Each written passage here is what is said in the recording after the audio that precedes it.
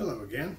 I had an interesting question from one of my recent videos that this Fisetin and Resveratrol dosage time of day thing has changed. Yes, of course. And as you've seen in the previous video, there's evidence that the best time to take Resveratrol is in the morning.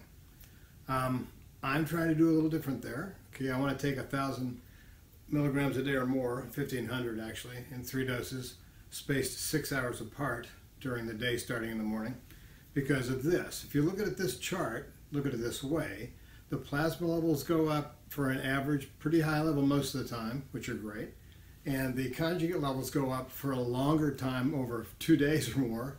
And if you look at this chart, and this is the one that's important, is that if you look at NAD production over 3 days after administration of resveratrol, you get NAD going up for 72 hours.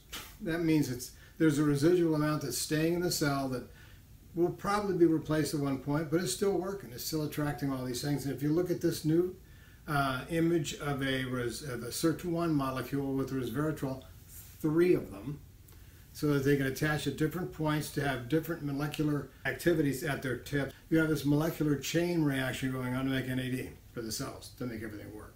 So yeah, at Fisetin, I still believe Fisetin's best taken at night with a healthy fat, olive oil or some kind of oil, butter, anything to get it down. And butter has retinol, which is great for you, and get that down at night. So the Fisetin in the body that then the body can use during autophagy to start using the autophagic pathways to start getting rid of cells that are too weak to survive and are basically a burden on the body. You know, dry fasting is great.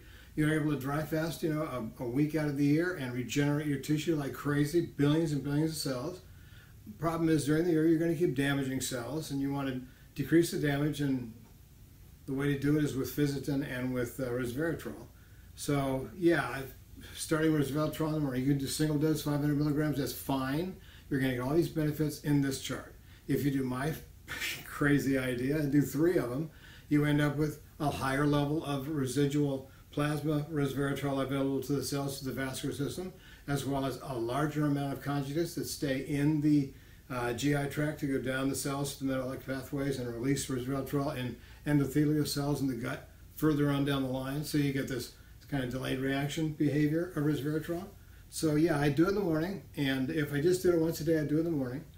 And Fisetin at night, because Fisetin helps to get rid of senescent cells. You got to get rid of these interleukins 6 and 8. All sorts of other things that happen during a body out of control with too many cytokines, chemokines from these senescent cells being emitted. So Fisetin helps get rid of them. Resveratrol helps your body repair it because millions upon millions of pieces of genetic damage are happening to your cells every day, and it's fixed every day as long as there's enough NAD to activate the sirtuins to fix everything, and the PARP, and help in the ATP process. I mean, ATP process requires NAD as well. NAD is one of these magical molecules you have to have in the body all the time. So remember, we still have the resveratrol 2-for-1 sale on eBay. Check the link below. And think of it that way. You know, you're really hitting it day and night. You can't do a 7-day dry fast all year long. And the wonderful benefits that it provides with stem cells is why you want to hold it for that. During the year, you can do a lot less damage and repair a lot more damage with the resveratrol and the Fisetin trick. That's all I'm trying. You know what? You don't have to do what I do. This is what I'm experimenting on with the Phoenix Protocol and the follow-on supplements, because that's what the Phoenix Protocol is. It's dry fasting with these follow-on supplements that enhance the effects of the dry fast to have a longer lifespan and health span. That's what I expect. Anyway, talk to you soon, and that kind of answers the question of why I've split the doses now. Anyway, have a great day. I'll talk to you very soon.